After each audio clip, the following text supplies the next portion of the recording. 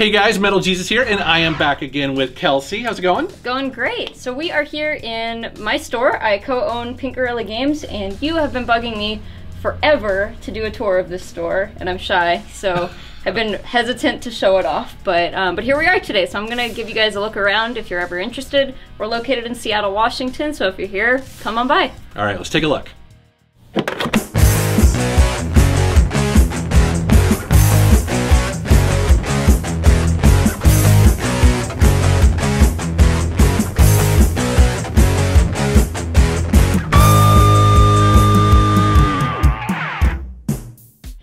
Alright guys, welcome to the store. This is Pink Gorilla Games in the University District. This is one of our 2 locations, and right as soon as you walk in, you are greeted by this beautiful statue of Fox McCloud here.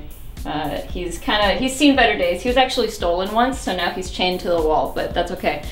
We also have these gachapon machines, which I really like. You get a random Pokemon figurine out of them, so people seem to really like those. I wish we had more.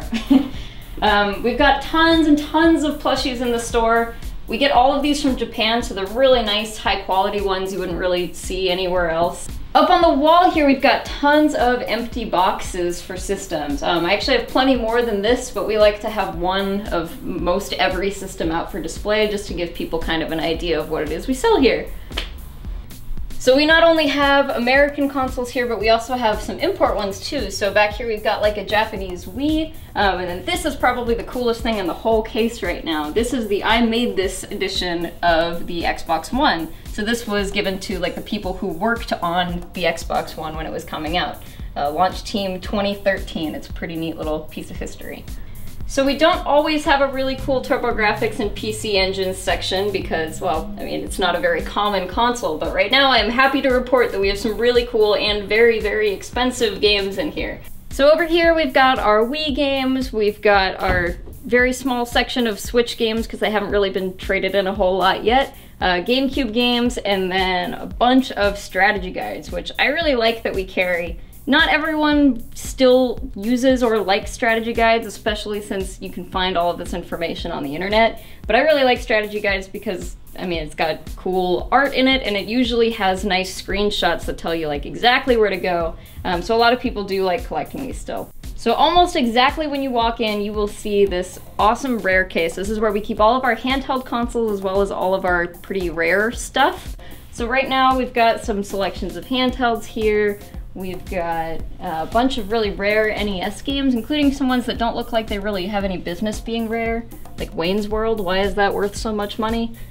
Some boxed games in here, N64, Super Nintendo. There's even some games that are rare enough to be in the case even without their original artwork, like Project Justice in here. We've got some pretty cool boxed Game Boy Advance games as well, which is hard to come by, as well as some Nintendo 64 disk drive games. So that's pretty uncommon. We unfortunately already sold the disk drive, but we do still have some games remaining.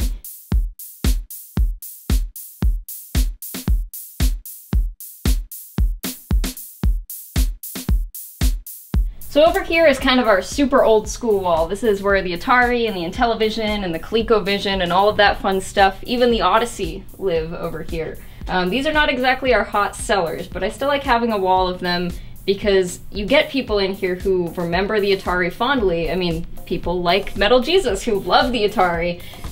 So I like having a big wall of it even if it's not a hot seller, just because it's interesting for a lot of people to see. So this is where we start seeing a lot of the import stuff. That's one of the things that we're really big on here, is keeping a lot of games that are imported from Japan. So this is our Famicom wall. It's actually smaller than it normally is. We usually have a couple hundred more games than this, but we actually got so many NES games in recently that we had to kind of cut it down. So next to that very colorful wall is our enormous NES section. I'm very proud of this. We got an almost complete collection traded in couple months ago. It's been picked over quite a bit since then, but we still have plenty to make this awesome wall full of, I mean, hundreds of NES games. Next to that is Super Nintendo, always an awesome section, always a popular section.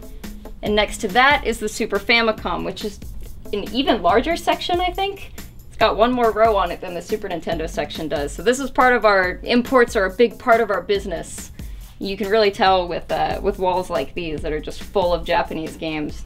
So one of the reasons that we do imports and do so many imports is because our store kind of at its core is very Japan inspired. I mean, the colorful walls, the mascot, all of that is very reminiscent of Akihabara and all the game stores in Akihabara. So we want to bring not just the feel of that back to Seattle, but also plenty of the games and the culture as well. It's definitely kind of a challenge to educate people, especially with like Super Nintendo. It's very easy to play the Super Famicom games on your Super Nintendo. So we do a whole lot of telling customers who are looking at the Super Nintendo, you know, tell them to just look to their right. We can mod your Super Nintendo for you for free. Plenty of these games will work great for you.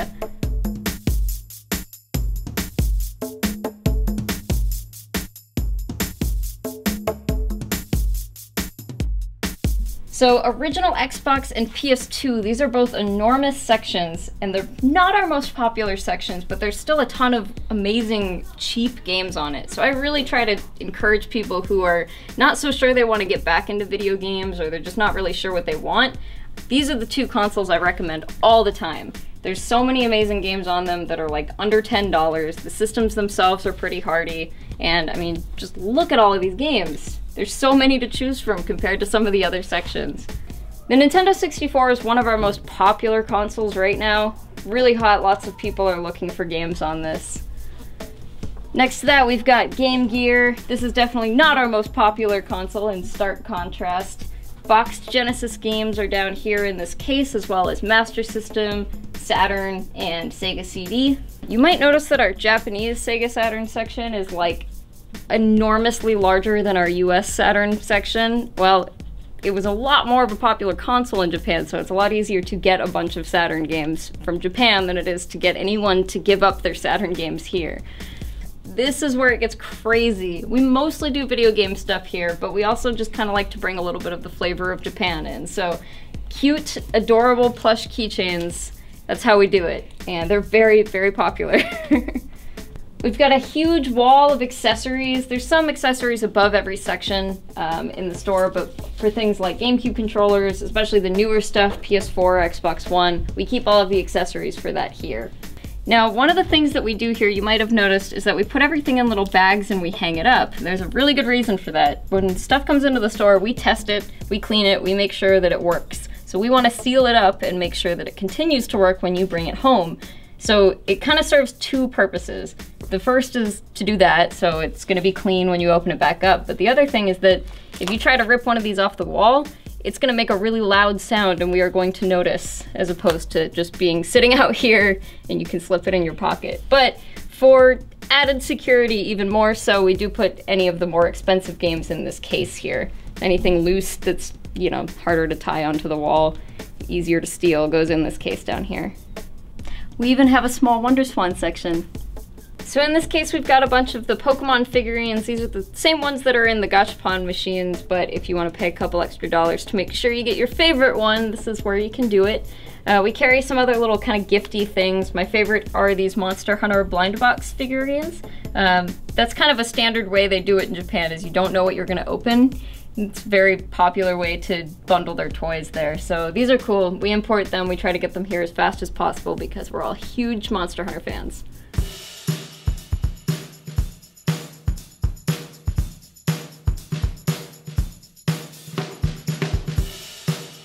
We've got PS4, PS3, Xbox One, and Xbox 360 on this side. Obviously, people are trading that stuff in mass right now, so most of it is pretty cheap. This is our PS1 wall, and we carry games whether or not they've got their boxes, so you'll notice that some of these are just their discs only. We have two separate prices on everything, so if it doesn't have its box, it'll be a lot cheaper, and if it does have its box and its manual, it'll be a little bit more pricey. This is where we keep all of the disc-only games for all of the stuff you were seeing on the shelf. So PS2, PS3, Wii, original Xbox, Xbox 360, there's even a few disc-only PS4 games up there. So these are all, you know, if you're kind of bargain hunting and you don't feel like you need to collect the games, you just want to play them, this is a way you can save quite a bit of money. So we do have a Vita section. Like most Vita sections, it's not the most impressive part of the store, but one of the things that's pretty cool about what we do is we actually carry limited run games. We don't mark them up or anything more than just what shipping costs on the items. We don't really make a whole lot of money off of them, but it's just kind of a cool way to provide the limited run games to people who might have missed out on them. So people in the Seattle community tend to really like that. So we do carry some card games here, Yu-Gi-Oh, Magic, and Pokemon. We don't do any singles, we try to keep it pretty simple, but if you are addicted to that cardboard crack, we have it. So one of the things that we're always trying to do here is make sure that no boxes get left behind. Nothing left behind. Broken consoles, broken accessories, empty boxes, manuals. I don't throw anything away. So instead it all goes into our back room, waiting for the day that we get the right disc traded in, the right cartridge traded in, or hopefully we can fix it.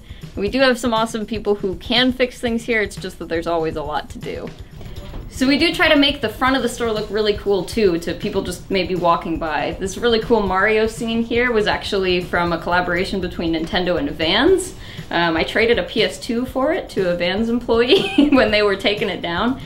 We've also got these TVs that are always playing some retro games just to kind of catch your eye. The coolest thing in this window though is definitely this old Nintendo sign. Now this is Nintendo's old logo from kind of like pre-1950s, but as far as I know, it was a retailer sign from kind of the Famicom era, so mid-1980s or so. I don't really know that much about it, but it's definitely a really cool piece.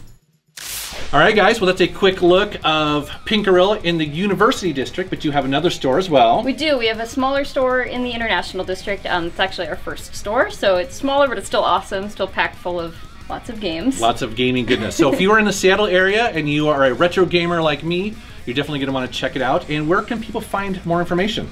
Yeah, so you can follow us on Twitter, Pinkarilla LLC. We actually post when we get cool stuff traded in. Yes. We post about it all the time. Yes. We try to do at least a post a day of the cool stuff that comes through the store. I love that you guys do that because then I'm like, ooh, I've got to get in there. Yeah. We're on Facebook, Pinkarilla Games as well. You can find our website, pinkarillagames.com. Our website's pretty much just merchandise, but if you want to support us that way, that's awesome too. Awesome. All right, guys. Thanks very much for watching. Thank you for subscribing, and take care. Kelsey was initially apprehensive about doing this video because, well, she's humble and she didn't want it to come across as just an ad, but the truth is she is a huge part of the retro gaming community here in Seattle, and retro collectors like me, we love her store, as well as many of the other retro gaming stores in Seattle. We're fairly unique in that regard. We have like, I think 11 of them, so I wanted to do a video and highlight it. It's pretty cool. If you ever come to Seattle, definitely check it out. Cool. Hey guys, Metal Jesus here. Recently, I invited Kelsey Lewin, my bud Riff from the Pixel Game Squad, and my wife to run around the Seattle area on a quest. $7. This is the real gem right here. My life flashed before my eyes there. It was great. We are going to be hitting up 2 of the area's most popular retro gaming stores to try and find the game with the best Metacritic score for $5 or less. I think I might have found my $5 game. It's $5.50. Dude, we've been here for 4 minutes.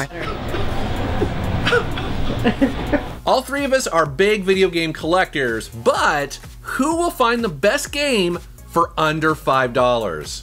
I'm not gonna say what it is yet, because I don't want to give it away. Dude, it's been 4 minutes. All right, I gotta step on my game.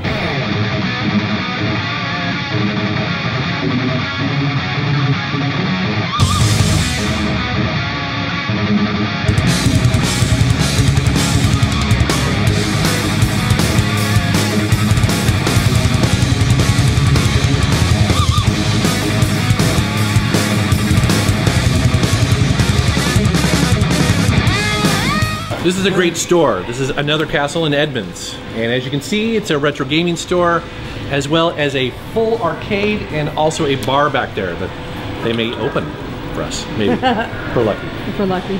This is the kind of stuff I normally like in the retro world. I've been super into like collectibles and figures and knickknacks and accessories, especially a lot of the little stuff that people think like, oh, this is a cheap little stupid thing. A lot of times I go for that stuff. I don't know why I like that stuff a lot. I'm overwhelmed. I don't even know where to start. $5 is a tough thing to stay under. I found one that I like. Really? Bust a Move. It's pretty simple, but you know, can't go wrong with Bust a Move. I think I might have found my $5 game. It's $5.50. Dude, we've been here for 4 minutes. I'd have to talk them down 50 cents in order to make it qualify. So it's $5.50. It's $5.50. That's why you were asking about tax. So if I could talk them down to $5 to $4.89, then I'm just scared. It's one of those games like your brain is like, do I like it because I like it? Yeah. But will the Metacritic score hold me enough points to win? I do like some bad games, and so you know. Barbie as the Island Princess. Now it's $8. $8. I know I've been distracted by the PC games. I should move along. You know, Super Collapse, I know nothing about this, but it is the perfect $5. I'm not saying this is my game, I'm just saying. Oh, yeah. Puzzle games could be good. Puzzle games are always like a safe bet. At this point, we've been walking around for about a half an hour. I don't know if any of us are any closer to actually finding our game. Well, except for Riff, but I don't know exactly what that is yet. But we decided to take a little break and check out the arcade, and wow, it does not disappoint. Feels like a full arcade. Oh, a good old play choice. Yeah. Okay. Wow, I love it. Oh, yeah. So as you can see, it's a mix of pinball and arcade machines. However, it didn't take us long to find the 4-player Pac-Man Battle Royale game. We just had to play this. This is so much fun. Uh-oh. Payback time! Oh, crap. So this was a nice diversion, and it was very cool that they opened it up to us early. That's why I don't see anybody else here. But we are on a quest, and it's time to check out. Legacy of the Wizard for my pick is my choice. Not too many people talk about it, but it's a great NES game, a fantastic game, a cheap game. It's like an RPG-esque platformer, digger, a lot of different things, and it is beautiful music as well. So, and I'm gonna get it down because I'm gonna do the discount thing. So this is it. That's pretty smart. He's done a smart thing there. I'm worried. I'm worried because I'm not going to get that big of a discount. I can already tell you. I'm feeling this one. I'm feeling it. I'm feeling this. Ah, yeah, that's a good one. Yeah. I love how you guys are trying to hide it from each other. What is it? Don't look. I already talked Don't about look. mine. Which one is it? This game is awesome, and the Wii version is awesome. amazing. Wait, but that's not He's under gonna get $5. Discount.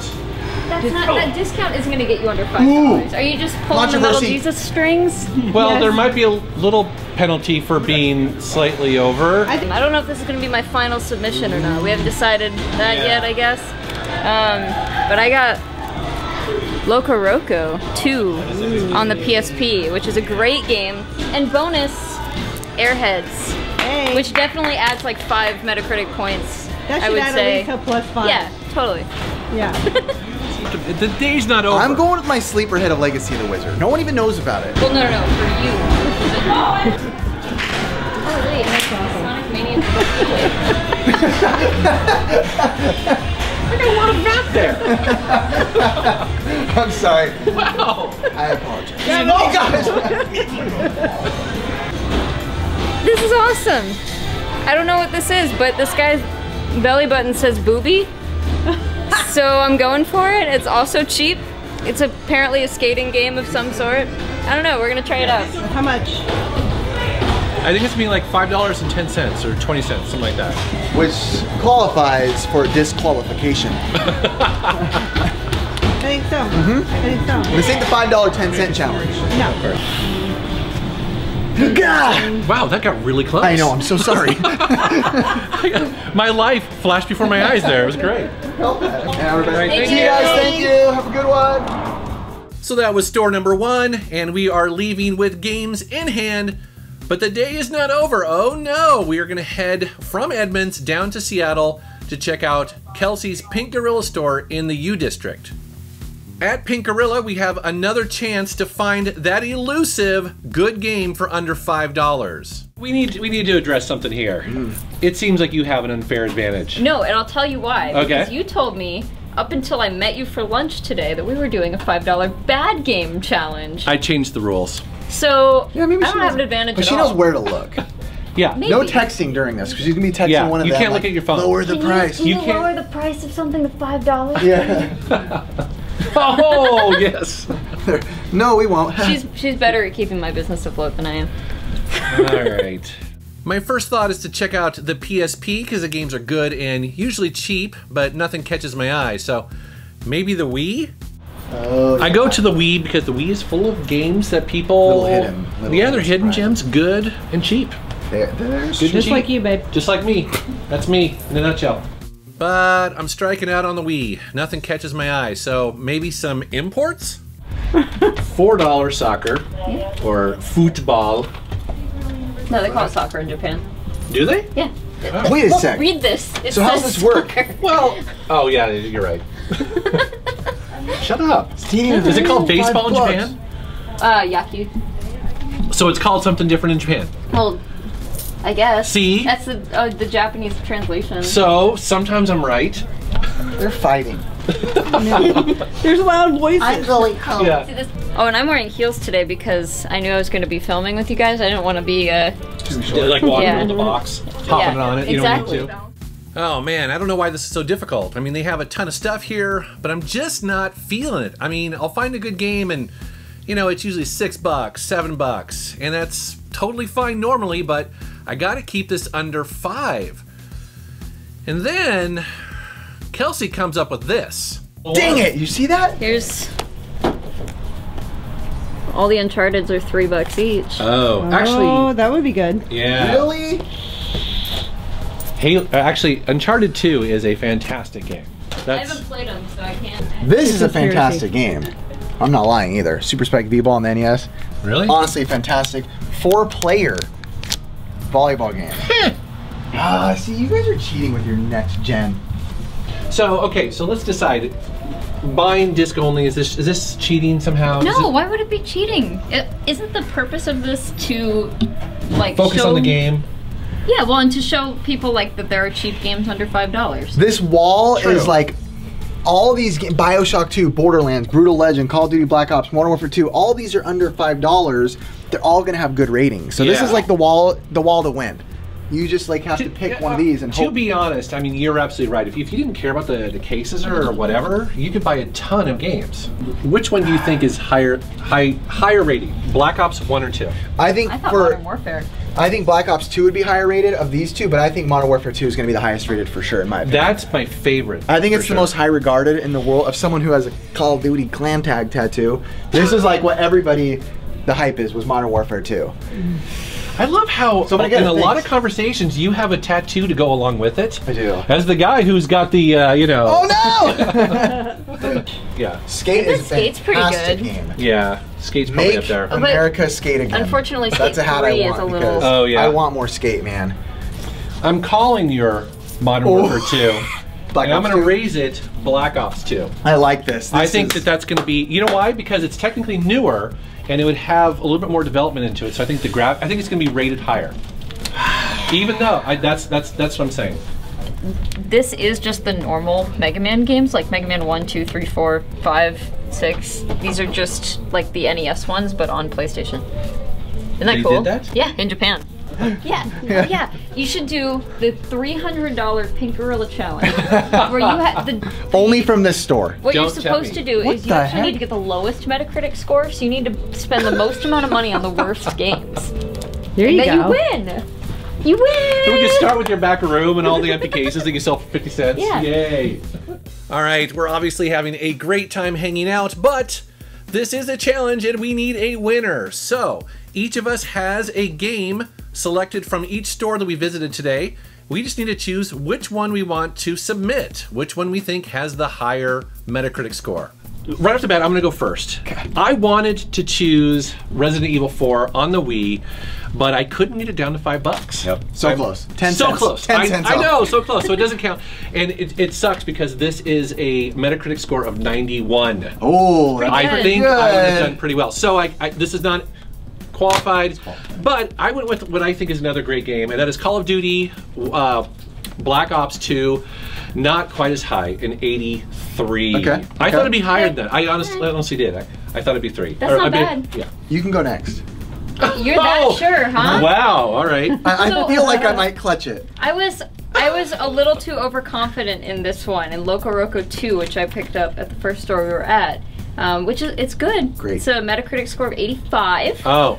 All right. So you're left. And It's a fun game on the PSP. It's one that I recommend pretty much everyone pick up just because it's so easy to pick up and play. Yeah, fun game. But now that I was a little too confident in this one. Yeah. We have copies of like GTA 4 for like $4. He pointed out. I probably should have done that. He pointed out that Grand Theft Auto 3. I mean, really, any of the Grand Theft Autos are probably going to be very highly rated, right?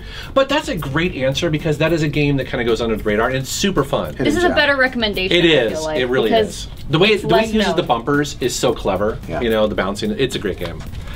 Okay, the game I was gonna pick, but I didn't pick it, was Legacy of the Wizard by Broderbund on the NES. Great game, fun game, great music, great soundtrack. Under $5 about is the price for it. But it's not the game I picked, and thankfully, because it wasn't as high as I was thinking. It was like at a 70. The game I did pick is Call of Duty Modern Warfare 2. Okay. Which on Metacritic, upon checking, is at a 94. Woo! Kicked our butts. Wow. Yes! I'm surprised. I mean, you and I were going back and forth about this game, and it's like, it's hard to say if that one's technically that much better than Black Ops. Yeah. I mean, the first 5 Call of Duty games all have that. They're amazing at that time. So. Wow. All right. Congrats. Well played, sir. Well played. All right, so that's our game hunting. Where can people find you on the internet? Pixel Game Squad on YouTube or Facebook, Instagram, Twitter, all that jazz. Kelsey? I'm Kelsey Lewin. I'm youtube.com/Kelsey Lewin or on Twitter @Kels Lewin. Awesome. All right, guys, thanks very much for watching. Thank you for subscribing, and take care. A huge shout out here at the end to Kelsey, Riff, and also my wife Rebecca for hanging out with me this day and making stupid videos. All right, guys, have a great day.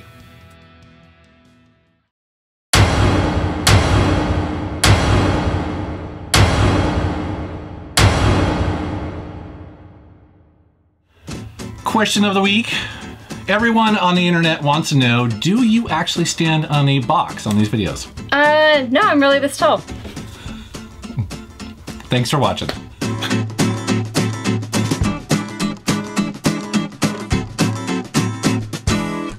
MetalJesus here, and I am back again with Kelsey. How's it going? It's going pretty well. How about you? I'm not doing so hot. I accidentally bought a reproduction fake game. Oh no. Well, it happens to a lot of people, even collectors, seasoned collectors. You will find these on eBay, Etsy, even in your local game store, GameStop, conventions. Sometimes they don't even know it. There are a lot of red flags that you might know already, but there's a lot of smaller ones too that may not give it away so easily. I know, I'm really looking forward to this video because, like I said, I've fallen victim to it. So I think it's gonna help a lot of people. Yeah, and today we're gonna be talking about NES, Super Nintendo, Game Boy, Game Boy Color, Game Boy Advance, and DS. Those are the most commonly duped things, but there's all kinds of other ones too. It would just be like a 3-hour video, so. This is gonna be awesome, so I'm looking forward to it. Let's take a look.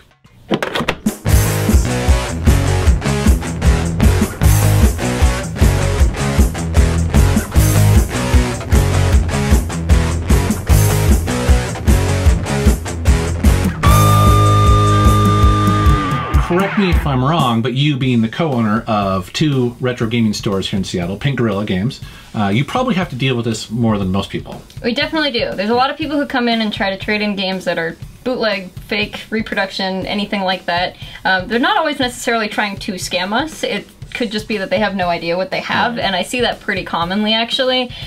So this is really good for you to know all of these things, because I mean, they could have gotten past our line of defense and ended up in the store. So you need to come prepared with 2 things. This is a tri-wing screwdriver. This is used for Game Boy Advance primarily, but also for some of the Nintendo consoles. And this is called a 3.8mm game bit. This is used for basically everything else: NES, Super Nintendo, Game Boy, Game Boy Color. These are both like Nintendo tools. They use these for all of their consoles and stuff like that, and they're like $5 a piece on eBay or so.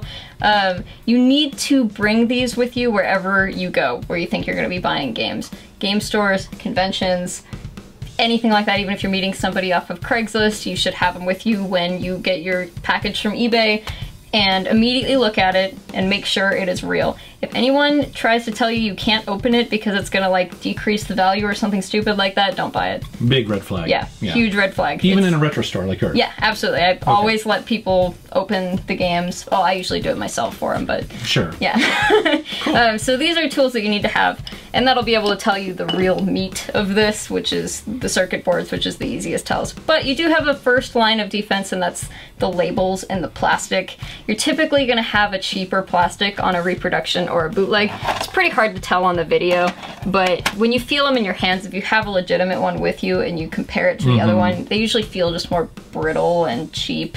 It's kind of hard to describe. They'll also sometimes be missing things like where there's usually Nintendo engraved in it, it'll have nothing, or it says Game Boy, it'll say game or something like that. Sure. So there are some tells with that.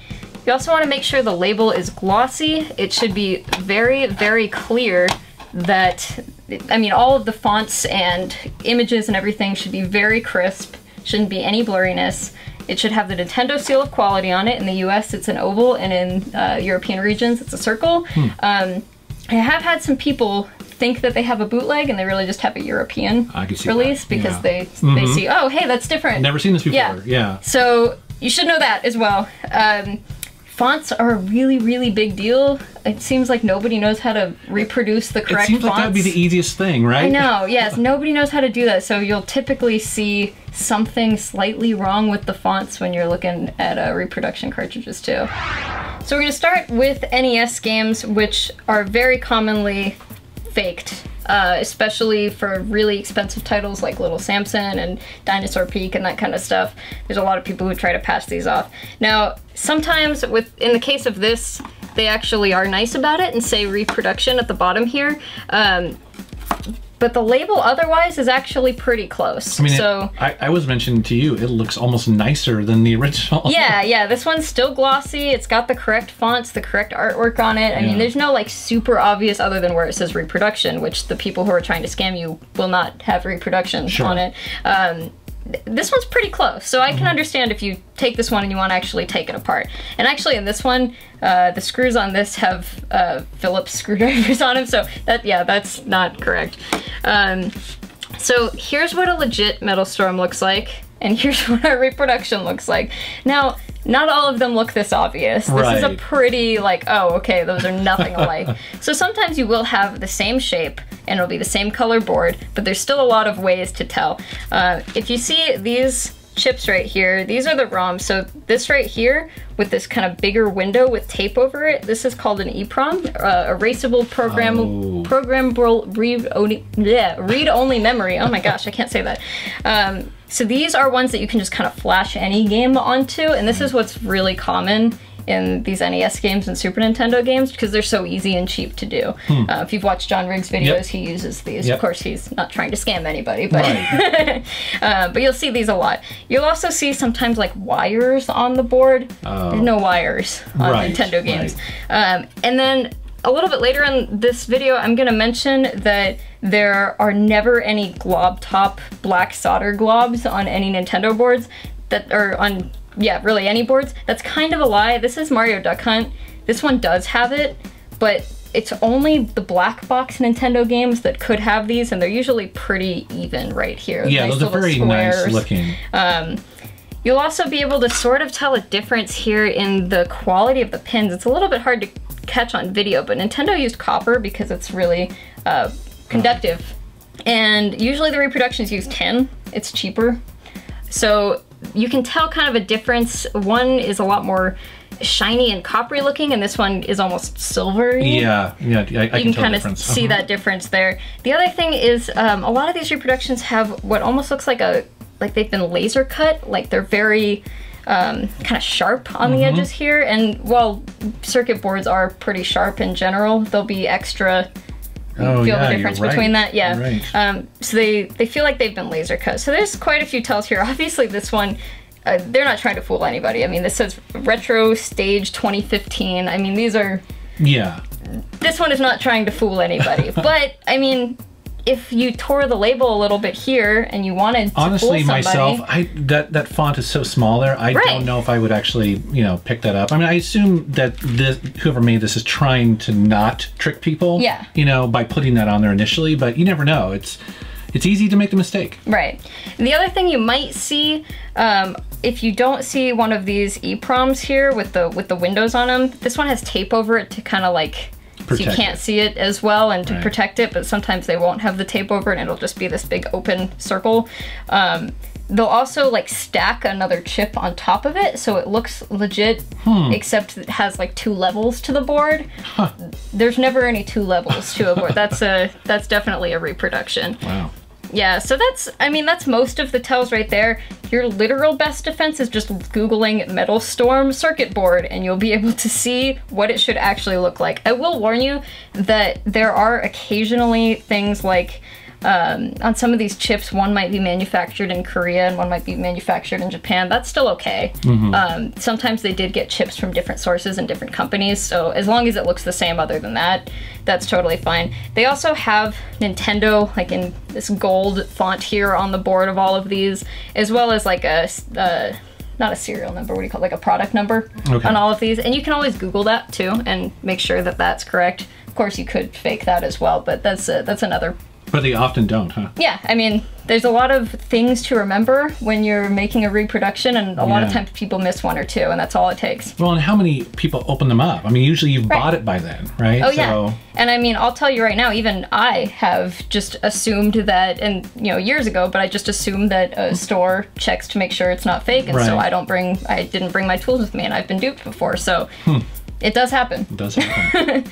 All right, well, let's take a look at the Super Nintendo. This is the real Earthbound. It's pretty big. This is fake Earthbound. There's quite a few differences here, namely the size. Yeah. So the other thing is a lot of these RPGs have these batteries on the board and they're soldered onto the board and you can kind of see on the back where they're actually like attached. This one was like a separate piece. This is like a piece you can get at Radio Shack to install a battery on something. And that's a pretty different process that, to my knowledge, has never been done on a cartridge. They're always just soldered onto the board with these little wings that are on them here. So that's pretty easy, I would say. Yeah, once you have it open, it is pretty easy. Right, yeah, once you've opened these, and that's why it's so important to have these tools. Yep, I need to get some of those. Yeah. All right, so let's move on to the Game Boy? Yes, let's do it. All right, so now we're moving on to the handhelds. Of all the handhelds, the Game Boy Color and the Game Boy are probably the least likely to be duped, but that still happens a lot. So I think right off the bat, you should tell me all of the differences you notice between these 2 copies right here. Well, yeah, this one looks like a game I might actually want to buy. This one just looks distorted and weird. Yeah, so there's a lot of things, obviously. No one's gonna really be fooled by this. The color's wrong. Right. I mean, the label is wrong. Maybe that's not quite as obvious to everybody. It's missing also the text up here. Yeah, exactly. So there's always like engravings of some sort on Nintendo games. You should recognize what those are. On the Game Boy ones, they say Nintendo Game Boy up on the top here, and it's engraved and nice, and it's got the little TM trademark symbol at the bottom there. So once again, the biggest tell is going to be on the inside, and for Game Boy games, it seems to be really freaking obvious. So, like I said earlier, Nintendo does not use those glob top, big black solder globs on any of their stuff, except for the like 2 NES games I mentioned. But they basically don't use that. So anytime you see that, it's fake. That's it. You can call it a fake and you can walk away. You don't have to do any more digging. And that's usually pretty obvious, and they don't try to hide it.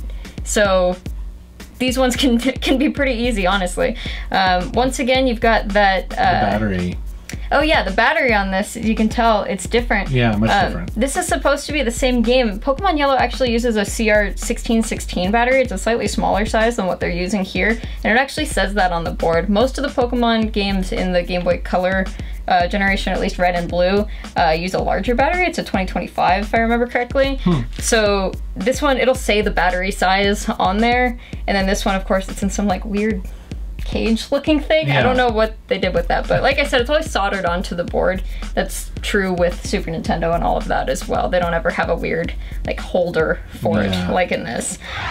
Okay, so I have a little test for you. I want you to tell me which one of these Pokemon Emerald games is legit. All right, you want me to look like a fool here. So so to be fair, I never owned this. I had Fire Red. Okay. So I'm not really super familiar with this, but out of all of these, it seems like this is the obvious one that would not be correct, right? Yeah. And this one actually came through the store. It was a little kid who was Okay. wondering why his Pokemon Emerald wouldn't work, and I felt really bad for him, telling him that it was a fake. Okay. So you've narrowed it down. Oh man. Okay, this one just looks too dull. There's something about the label that does not look legit. Also, the color of that just looks off. It looks wrong to me. These two here, these are tough. Well, this one's shaking, but that just means it was, on the playground, right? Huh. I think this one at least looks like the nicest one. That would be my answer. And you would be correct in that this looks like the nicest one. But it's still a fake. I tricked you. I'm sorry. They're all fake. Yeah. Thank you. But this is certainly the closest. At least they got the fonts right on this and the color of the cartridge, but it just doesn't have that metallic sheen that's on all the Pokemon you're right. games. All the Pokemon games are like metallic rather than just glossy. Right. Okay. So these all, you can tell as soon as you open them, they've got that black blob. And I want to say something about Game Boy Advance games.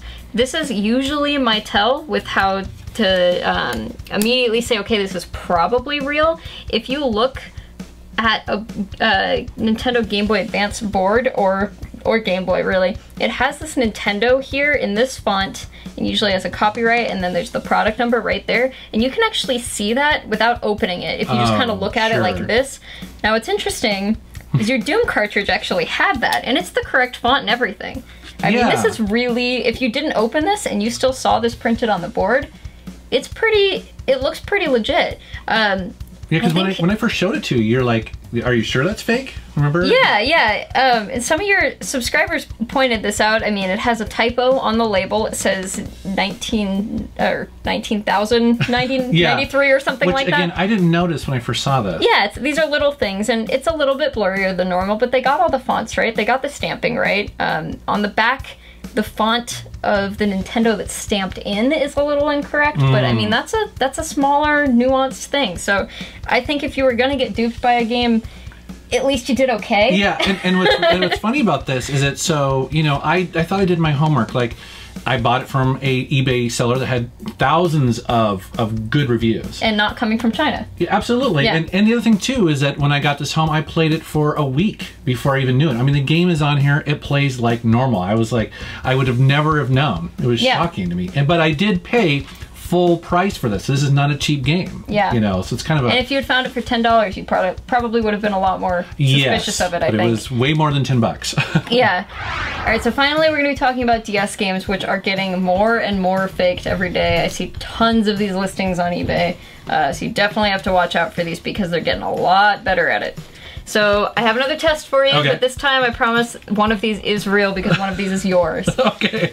I wonder if you don't know that, I wonder if you can pick out your own. This is Mario Kart on the DS.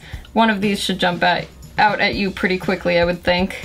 So here's the thing about this. I don't always sit there and look at the DS cartridge, right? Right, so you may not know what the... No, I mean, honestly, I would be tempted to pick this one, but I know it's not because the label's on crooked. Right. Right? But, I mean, I don't remember if there's Mario on it or not. That's pretty funny, right? Yeah. So once again, this is the box art rather than the cartridge art that they just kind of compressed. And actually, this one's funny because it's got the English seal of quality on it, and the ESRB, American Nintendo seal of quality, and the ESRB, which of course is American, but then it says EUR on the bottom. Oh. European.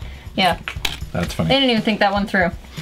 All right, so for these ones that are left, oh my God. Your hint is check the back too. Oh boy. Yeah, it's tough. Let me know if you give up. Okay, well, geez. I'm gonna give up. Okay, so what's funny about this is actually one of these fake ones is mine. It was something I must have just bought from an expo or something, and I didn't think to really check carefully because it's a cheap game. Who cares? Yeah. So I never thought about it. So one of these incorrect ones is mine, and it's very, very close. This one is mine. You can see the Nintendo logos on these have just a slightly different font. Here's the real one. You see the font difference in these? I know it's so intricate and so hard to tell. So that's why these are really, these ones are getting a lot harder. And there's nothing to open up. I mean, there's nothing to, I mean, you can pry these open, but you'll have to glue them back together. Yeah. They don't have a nice little screw like the other ones did. So you just want to look at all of the engravings on these. With the real one, you'll see the slight difference in font where it says NTR005 and patent pending. Again, these are small things, so it's important to have a reference of some sort, and that's why eBay listings are so dangerous, because the lighting could just be bad. Absolutely, or the camera is funky. Right. Yeah.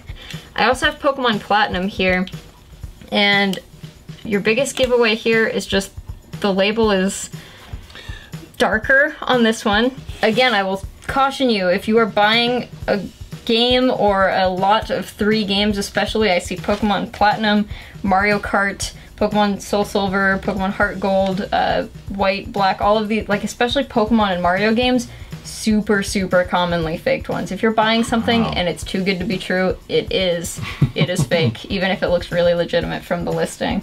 Well, this has been an eye-opener for me. I actually thought it'd be way easier to tell, and this is really cool. Not when you get to DS, unfortunately. I know. Sometimes you'll see pretty obvious ones, like on the back of some of these it'll say like Nintendo instead of Nintendo. Yeah, you have an example of that. Yeah. That's so funny. And and actually one made it through one of my employees that says Nintendo on the back, and I was like, really? But it's fine. So there's a lot of different ways you can tell, but some of them are pretty difficult. So of course, bringing these will help you with everything except DS, and then for DS, have a reference with you. That's my biggest piece of advice. Just pick up a $1 game at GameStop, you know, Style Savvy or something like that, Guitar Hero, and bring that around with you and make sure the fonts match, because that's really going to be your biggest defense on that one. That makes sense. So this is obviously very Nintendo specific. Yes. And so we didn't really even touch on like Sega or, you know, any of that stuff. And that stuff gets faked too, especially like Saturn and Dreamcast and TurboGrafx and stuff. I mean, those things definitely do get faked, but by and large, I would say Nintendo's, and especially Nintendo handheld consoles, are the most faked and bootlegged reproduction, that kind of stuff. Well, let us know down in the comments what you thought about this video, and if you would like us to do another one of these where we do focus on some of the other systems, because we could certainly do that. I think that'd be pretty interesting. I might need someone to send me some fake games, because I don't have a whole lot of them for those other systems. They don't come into your store very often.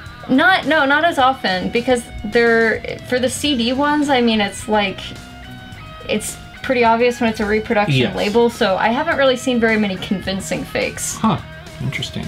Well, cool. Well, where can people find you on the internet? You can find me on Twitter at Kelsey Lewin, or you can follow my podcast at GameBlitz Show. We're also on iTunes and YouTube and Google Play and all that fun stuff. That's right. And also, I'm going to do a shout out to your store, pinkgorillagames.com. Thanks. So if you come to Seattle, definitely go to their store. Bring your tools. You can open up. We'll let you. Yeah. All right, guys. Thanks very much for watching this video. Thanks for subscribing to my channel, and take care.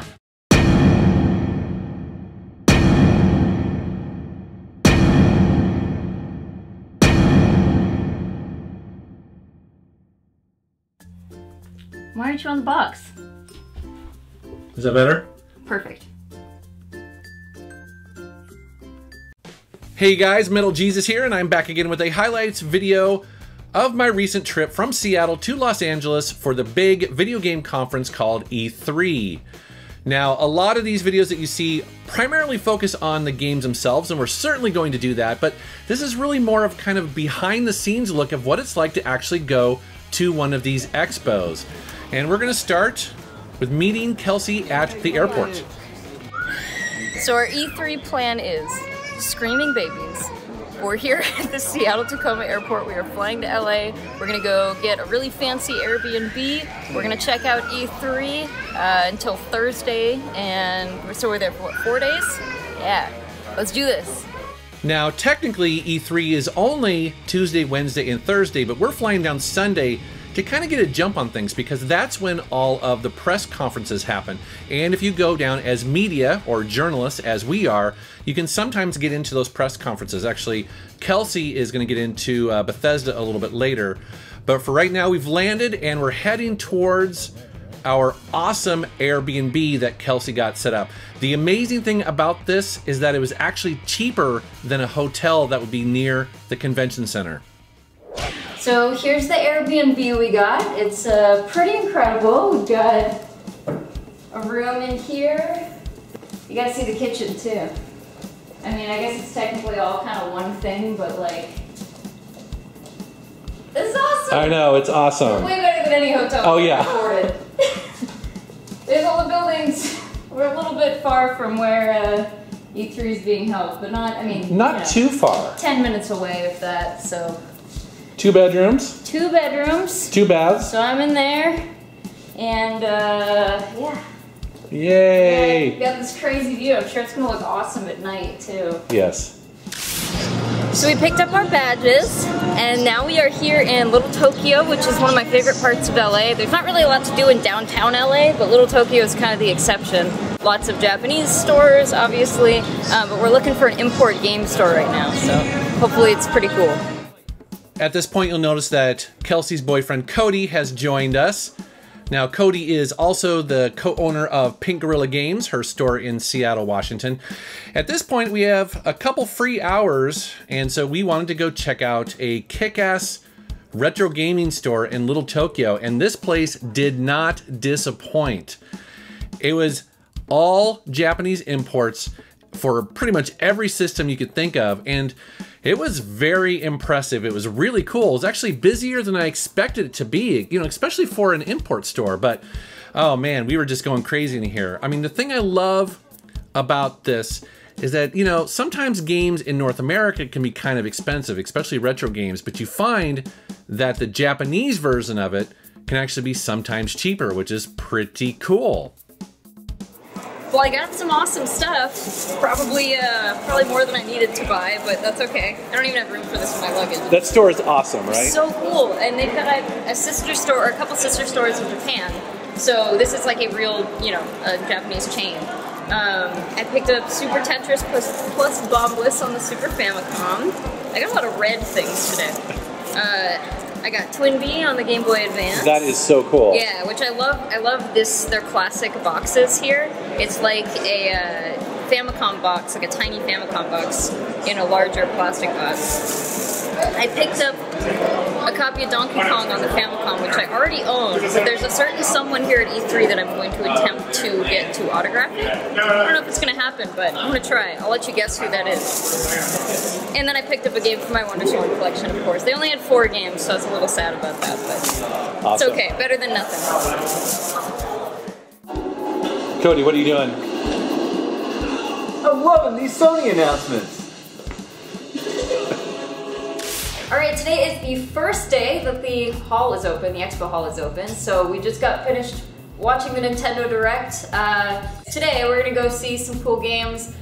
We've got an appointment at the Bandai Namco booth, so we'll probably check out the Tales of Vesperia remaster, probably Code Vein, and that new Jump Force game. I don't know what else they're going to have there, but it's going to be a fun day. We made it! We made it!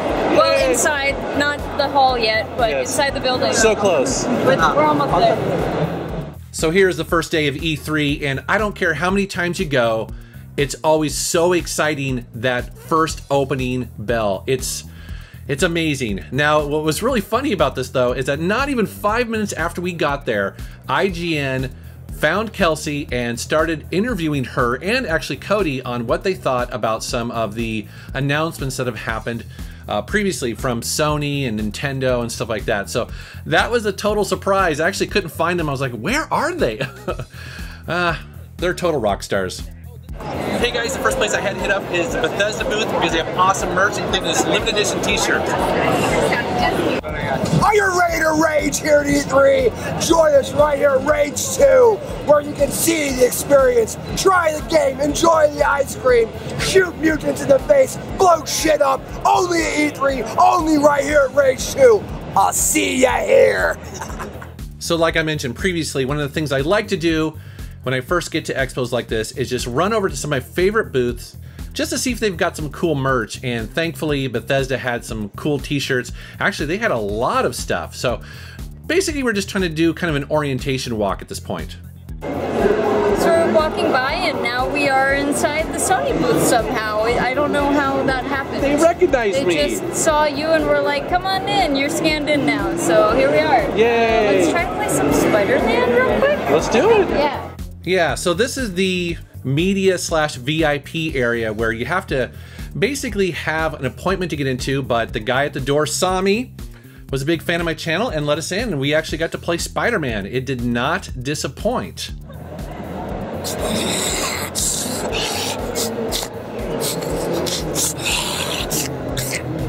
Wasn't that guy's makeup just absolutely amazing? There was an entire team of zombies all throughout the expo that were very, very impressive. So this is a bunch of just random shots of the floor, including, look at there's Brittany. There's Brittany. She's been on my channel a couple times.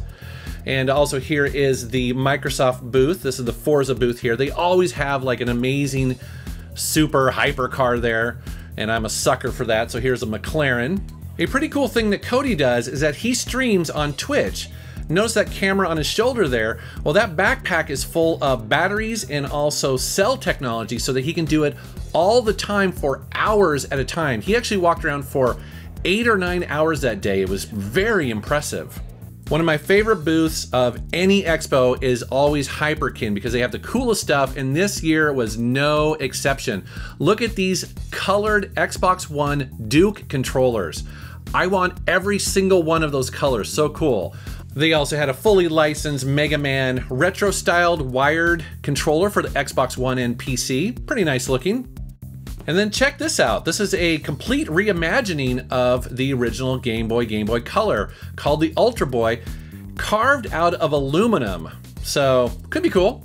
But the highlight of their booth has to be the fully functional and retail-ready version of the Retron 77. This is the brand new Atari 2600 clone system, and they actually gave me one to take home. So I will be doing a review on that very soon for my channel. And then not far from there, you have the booth for the National Video Game Museum. And this was a nice surprise. I mean, when I think of E3, it's usually all the latest and greatest, games that are coming out. It was really cool to see this booth full of just old retro stuff. It was very cool.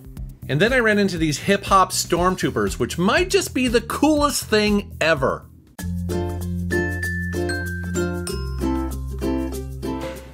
Tomorrow we're going to Nintendo. Yes. And I'm gonna get to meet someone very special. Yes. And I might ask him to marry me. Either of them. Either? I mean, Shigeru Miyamoto's gonna be there. But so is Hisashi Nogami. And if any of your viewers are familiar with Animal Crossing. It's a big day. It's a big day. It might be my wedding day. That's what I'm saying. So at this point, we're winding down from a very long, very fun day. We may have hit up a party or two and had something to drink.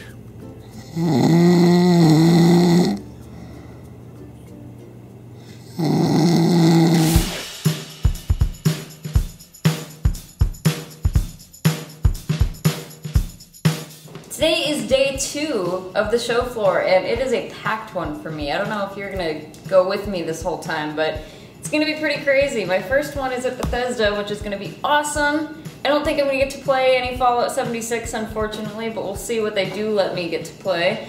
We've got Nintendo at 12:45, which will be pretty exciting.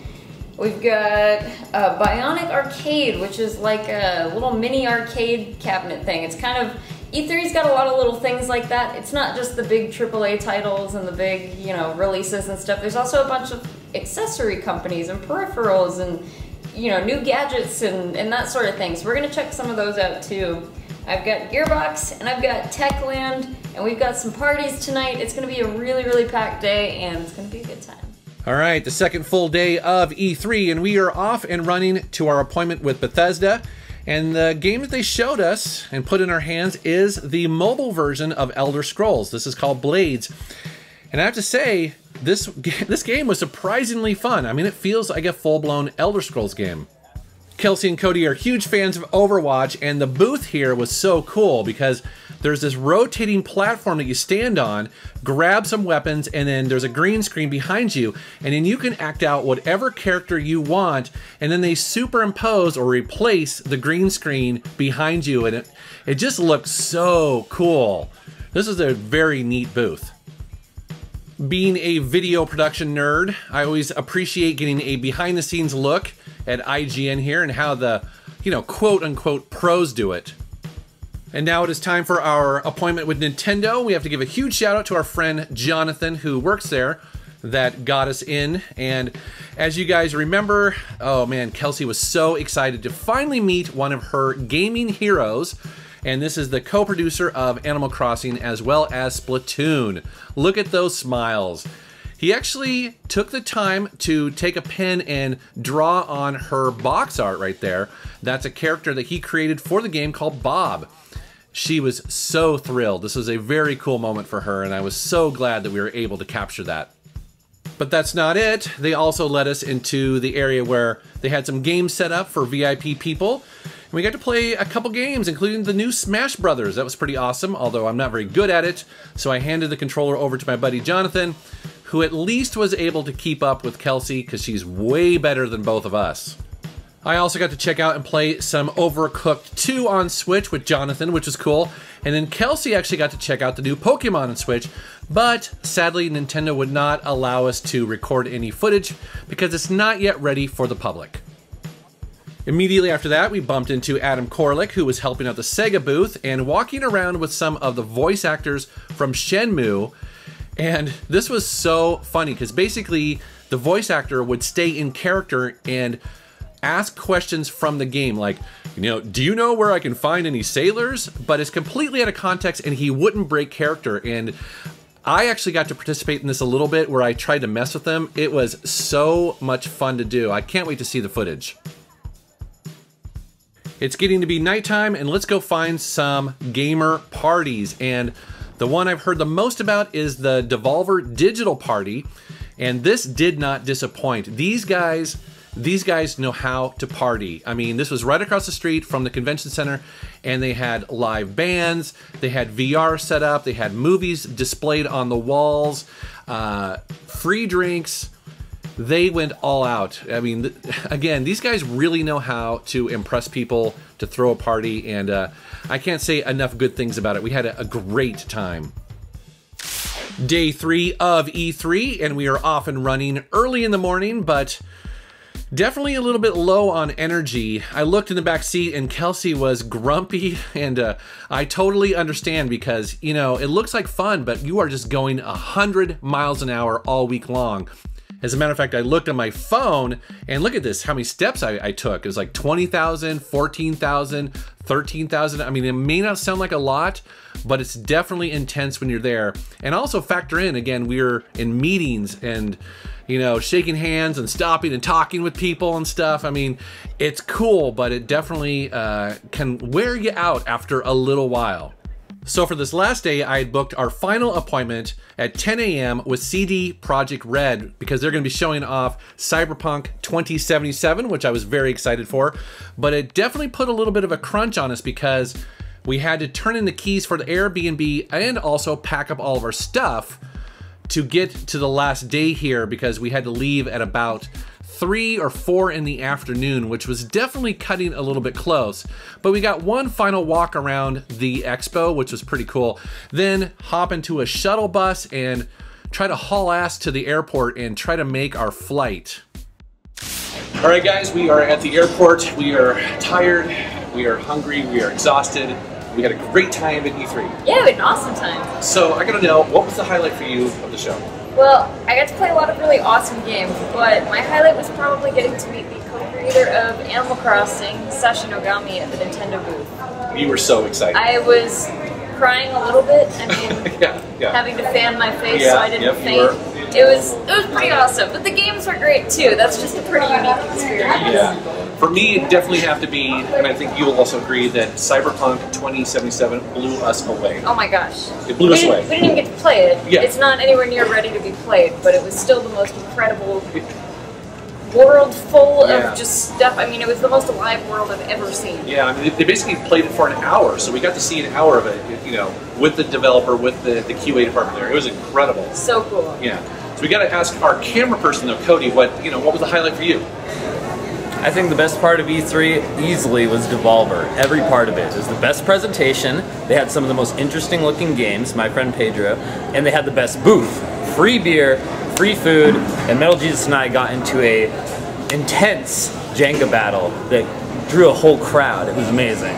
So Devolver all the way. So for you guys that were following along with E3, whether you were there or just watching online, what were the highlights for you? Let us know down in the comments. Yes, and we, like I said, we're exhausted, but we can't wait to do it again. I mean, next year, I'll probably prepare a little bit better. That's my only little regret, but thankfully you had me covered there. So where can people find you on the internet? You can find me on my YouTube channel or my Twitch channel. Both are just youtube.com/Kelsey Lewin. Twitch.tv/Kelsey Lewin. I'm also on Twitter @Kelsey Lewin. Awesome. All right, guys. Thanks so much for watching. Thank you for subscribing. Take care. What made the expo even more memorable was you guys. You guys coming up to me, shaking my hand, and telling me how much you love my videos, the content, the Metal Jesus crew, and all the stuff that we do. I couldn't believe it. I mean, honestly, I didn't really expect that many people to recognize me, not just at the expo, but on the street, in restaurants. It was very humbling. It was very, very cool. Also, again, a huge shout out to Kelsey, who not only really made this trip possible, she's actually the one that booked the hotel and basically offered, a place for me to stay, but she also saved my ass many times when I got distracted and would have left my wallet in a bar. So thank you so much, Kelsey. Hey guys, Metal Jesus here, and I am currently on my way to Pink Gorilla Games in the U District, and I want to meet up with Kelsey and a guy named Tim, who reached out to me the other day because he has found something pretty cool. A couple days ago, on late Wednesday evening, I get a random message from a guy named Tim who lives in the Seattle Puget Sound area. And out of the blue, I don't know him, he messaged me and he's like, hey, are you available to chat? And then he includes this photograph. And then it says, he's going through his brother's stuff, his parents want him to sell, came across this cartridge and was wondering, if I knew where he could get it graded or who to talk to about it. Now, I was hanging out with my wife at that time and I didn't have my phone with me, so I didn't actually see it to the next day. And when I did, my first thought was, well, he's probably trolling me because people do that sometimes. And I kind of ignored it for a little while. But then I got to thinking, I was like, well, at the very least, maybe I should do a reverse Google image search just to see if it's already out there on the internet, if this person just downloaded it and like I said, they're trolling me, or if it's perhaps actually legit. And to my surprise, nothing really came up that matched it. Of course, there were other cartridges out there that are similar, but when you look closely at that, you notice that it has a serial number of 0287. And all of the photos that I saw out there did not have that. So then I started to get really excited, like, oh my gosh, this actually might be legit. This might be a guy who's really trying to reach out to me and find some more information about it. It was at this point that I really started to take this seriously and try to help this guy as much as I could. Now, I was getting the vibe that he really wanted to get it evaluated, talk to someone who was perhaps an expert and could help him get the most amount, for this. And there was no other person that I thought of first than Kelsey, who obviously is the co-owner of Pink Gorilla, and she deals with this kind of stuff all the time. So I reached out to her and I wanted to make that sort of connection there. I wanted to introduce Tim to Kelsey. All right, I'm standing here in front of Pink Gorilla with Tim. How's it going, dude? Doing good, how are you? Thanks for meeting me here. Yeah, no problem. I know this is gonna be really interesting, so let's go meet Kelsey. All right.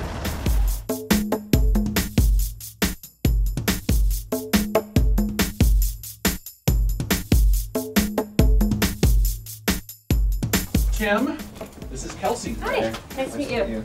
The Nintendo World Championship cartridge is a very rare competition cartridge. It was given to finalists at the Nintendo World Championships. My brother had played in the Seattle World Championships, and from my understanding, he did not become a finalist, which I'm reading online. Most of these great cartridges were given to finalists. However, a Nintendo counselor, a Nintendo official gave it to him. And I believe that he had gotten through like the first 2 rounds of, I think, 3 or however it went, and it sat in a box, and my parents moved around a lot, and finally it was time that my brother needed some money, and it was my responsibility to start selling stuff, and that's where we are now. It's essentially, I mean, it's not a cartridge that was ever out for sale. There's no box, there's no manual, there's nothing else you can have other than this cartridge.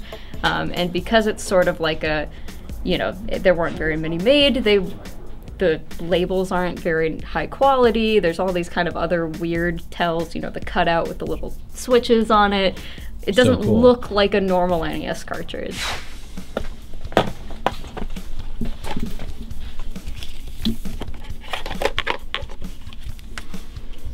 So the biggest thing, like right away, is you know, the quality of the label, which looks reasonable condition for something this old, and it's been sitting in several attics, right? Yeah, several storage units. And this switch cutout looks great. And I'll actually, I can pull up a photo of the PCB. So you can kind of see the comparison as I'm doing it here. We are gonna go ahead and open this. This is something that, to be perfectly honest, is probably pretty difficult to fake. You can see how enormous this board is, right? So, you know, not an easy thing to get all of that. There are several replicas out there. Personally, I've never seen any trying to pass themselves off as legit.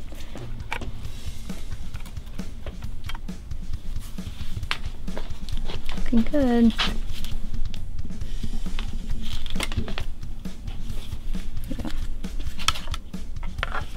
So you can see that pretty much, it's pretty obvious here, you know, all of the, you've got this gold NES event engraving up here. You have all of the, in fact, all the chips look identical. Sometimes on other rare NES games, you'll have, you know, chips that look very, very similar, but are a different corporation, different, you know, right. Rather than being a Sony chip, it's a Toshiba like a different chip or whatever, almost. Right? Yeah, yeah, but the same chip, but these are even, you know, I haven't opened up enough NES World Championships, as you can imagine, to know if there are any differences in the chips. There probably aren't, though, just because of the low print run. But yeah, as you can see, this one is number 287. This is a new number. This is one that has not been in the hands of any collector yet. So that's kind of exciting. This one's not documented yet. It's legit. It's real. Congratulations. Thank you. The next obvious step was to see if it actually works. So Kelsey plugged it into one of the many NESs that she has sitting around her store. And yep, it booted up. And it was really cool to see running. So that was very awesome to see. So the question is, what am I going to do moving forward?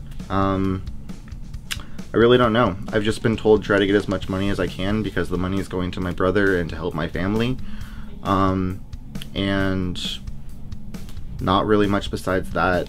It's been a process. It's been like a little bit anxiety driven of like, oh god, what am I gonna do? Like, and my friend's Reddit post like blew up and he's kind of overwhelmed as well. Like, we never thought it was going to be this big, but it turns out it's a big deal when one of these resurfaces. I was happy to step in and authenticate it. I mean, at the very least, I can tell you if the board is legit and if the label looks legit and all of that. And as far as I can tell, in my professional opinion, it's all good. So I want to help the guy out and help him get as much money for it as he can.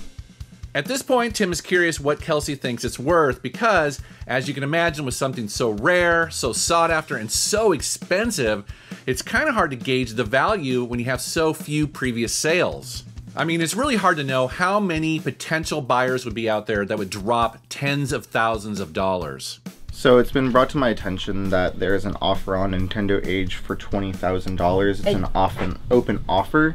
And I'm also aware that there's a eBay listing for another one of the cartridges. I believe it's number 333. That was going for $35,000, but That's their asking price. That's their asking price, and it's been dropped down in the last few days to $32,000, $33,000. I think personally, I heard about that $20,000 offer. I would need to know the name of that person to assess if that's a legitimate offer. Because there's a lot of people on Nintendo Age, lots of people looking for this, and there's a lot of you know, it's a lot of money, and there's several people looking for this kind of stuff.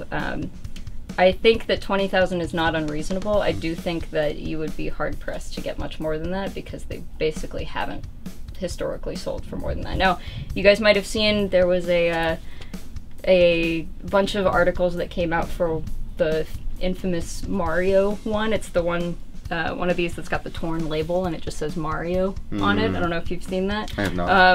That sold for almost $100,000. It didn't. It was a total hoax bid, which is pretty obvious because it's the worst condition one on the market, and that's like 5 times as much as any has ever sold for. Right. So I think that you might see people trying to throw that number around, but I would not hold. It doesn't hold any water. I don't think that really much more than 20,000 is realistic. Right. So that's where things kind of stand. Tim wants to sell the cartridge to help his brother out, who has sadly fallen on some hard times lately. And Kelsey has reached out to several of the big collectors that she knows in her network to potentially put their bid out there and you know, talk to Tim to see if maybe they could buy it. And right before making this video, I reached out to Tim for an update, and he has several offers. One of them currently sitting at $23,000, but nothing yet is 100% finalized. It's a really cool find. If you're interested in following this or potentially reaching out to Tim, well, he has asked me to point people to the Reddit page that his friend has set up. That's where they're updating it. And I'll put a link down in the video description below. But of course, if there are any major updates, I would probably do another video for my channel as well. All right, guys, well, man, isn't that crazy? The type of stuff that they find in the Seattle area. So crazy, so awesome. I'd love to know what you guys think down in the comments below. And as always, I want to thank you for watching my channel. Thank you for subscribing, and take care. Hey guys, Metal Jesus here, and today I am with Kelsey. How's it going? Pretty good. How about yourself? I'm doing well. So today we're going to be talking about tips and tricks for cleaning games and kind of processing them. Whenever you go to a garage sale or a thrift store or something like that, oftentimes you get games that don't work the first time you put them in, or they're covered in stickers or other kind of gunk. So we're going to show you how to get rid of that. Awesome. Let's take a look.